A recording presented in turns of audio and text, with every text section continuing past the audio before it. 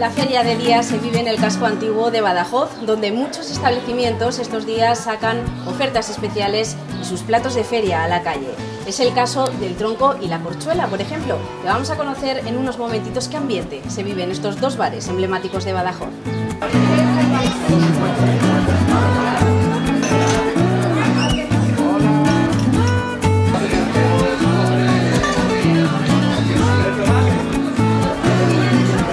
Y en La Corchuela nos recibe Inocente Jiménez. Muy buenas tardes, Inocente. Hola, buenas tardes. Bueno, estamos de feria. ¿Cómo ha ido el fin de semana en el Bar La Corchuela? Hombre, pues hemos estado muy animaditos. El jueves, el lunes, el martes, con la fiesta de San Juan, hemos estado muy animaditos, muy contenta la gente, con los abuelos, los padres, los niños, todo el mundo se ha celebrado bien. La fiesta de los cohetes muy bonita en la de San Juan.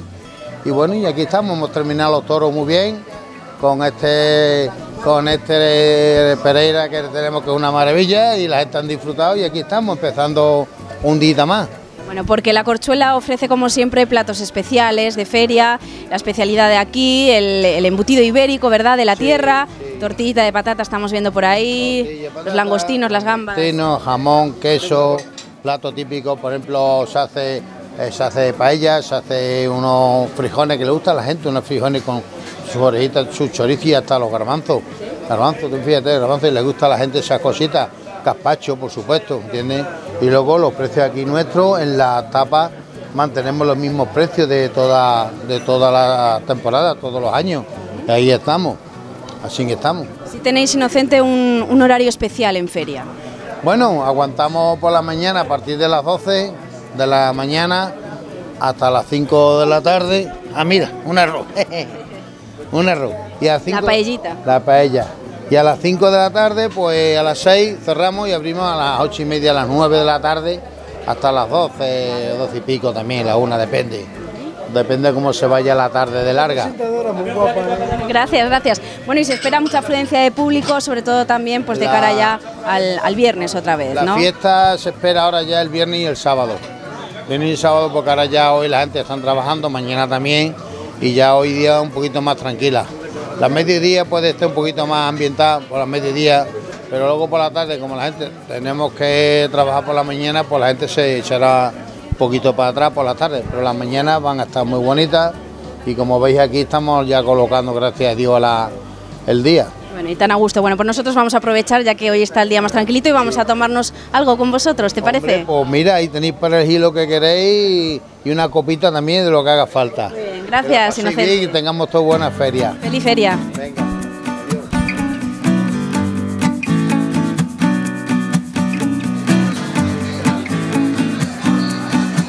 Seguimos aquí en el Bar La Corchuela viviendo pues un verdadero ambiente de feria, y muy bien acompañada, que estoy ahora mismo con Ricardo, con Javier, con Asun Solís Distribuciones. Ellos son de la bodega Barbadillo y han venido a la ciudad de Badajoz, bueno, pues para vivir un poquito la Feria de San Juan, para conocerla más a fondo y para promocionar manzanilla solea.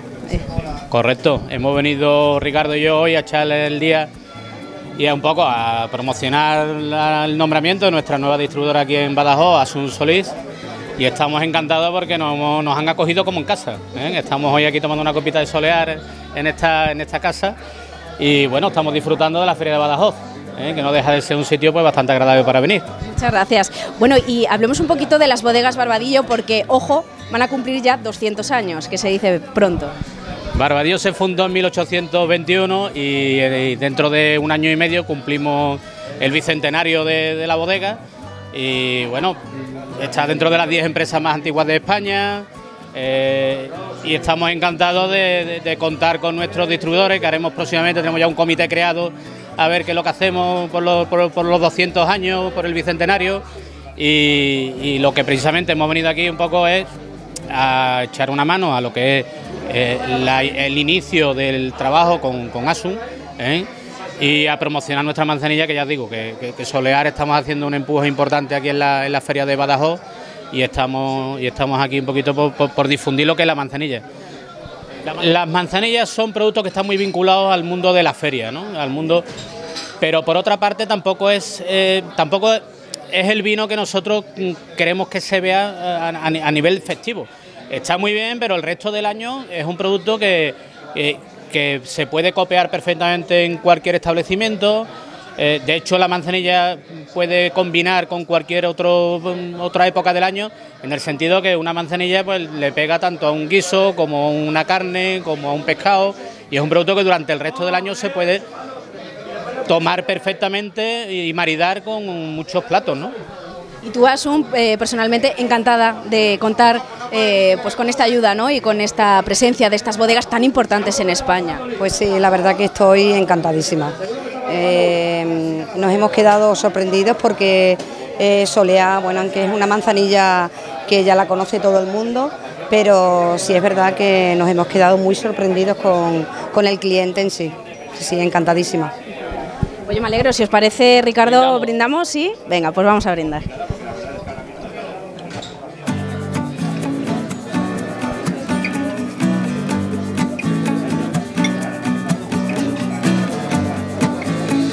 Una magnífica feria. Pues por la Feria de San Juan. La Feria de San Juan.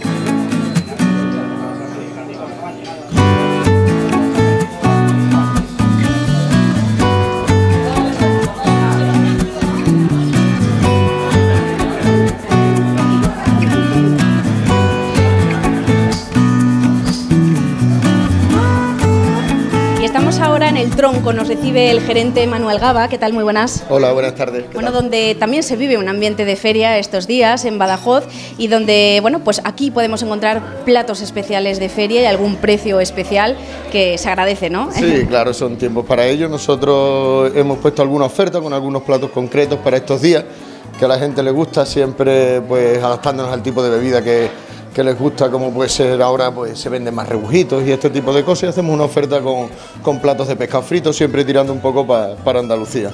También embutidos de la tierra, imagino. Sí, también tenemos embutidos de la tierra y mucho pescadito, pero lo que te digo, solamente para estos días. O sea, es la oferta especial que hacemos, pues más o menos lo que está reclamando el público cuando viene. Digamos que es el plato estrella en El Tronco, el pescadito frito y bueno, y de bebida me decías, pues el rebujito. Sí, rebujito, barbadillo, ahora es tiempo que estamos nosotros pues haciendo una promoción que hemos hecho con este tipo de bebida y comida y vamos, y está saliendo muy bien, la gente respondiendo muy bien y muy contento hasta ahora. ¿De momento el fin de semana bien, a tope? Sí, ha estado muy bien, sí. Bueno, pues esperemos que siga así. Vale, pues muchas gracias. Gracias, Manu. Encantado.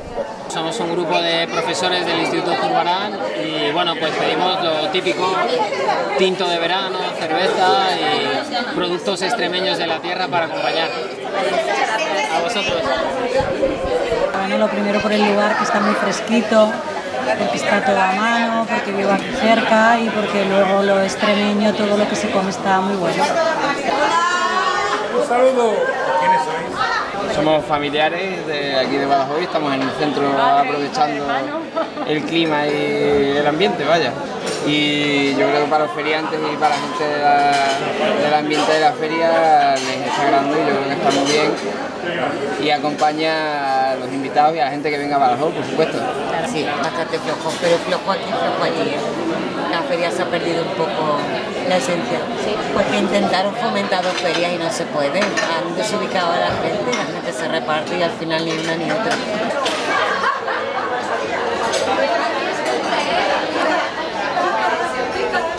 Alauno, calle Real del Alauno, con su esquina de cero, es la calle más bonita que ronda los aloneros, calle Real del Alauno. Y nos acompaña ahora Julián Monge, que él es dueño del Silencio. ¿Qué tal, Julián? Muy buenas tardes. Muy buenas, ¿qué tal? Bueno, pues aquí estamos de feria en Badajoz, tercera feria para el Silencio, tercera feria de día en el Casco Antiguo. ¿Cómo lo estáis viviendo en el 2019? Bien, muy contento de lo que hemos hecho, muy contento de ver el resultado de la gente que nos quiere y que viene, muy contento de la soleá y bueno, esperando las gambas.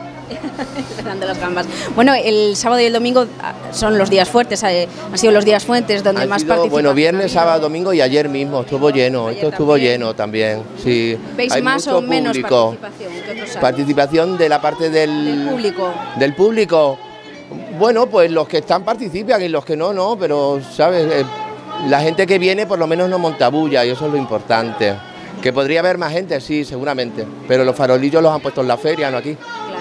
Eso te iba ya a preguntar, ¿no? Porque es posible alternar dos ferias en Badajoz. ¿Cómo lo veis vosotros, los que representáis al Casco Antiguo? Yo es algo que he pensado realmente y entonces yo me recuerdo de mi infancia y a mí a la feria me llevaban por la tarde.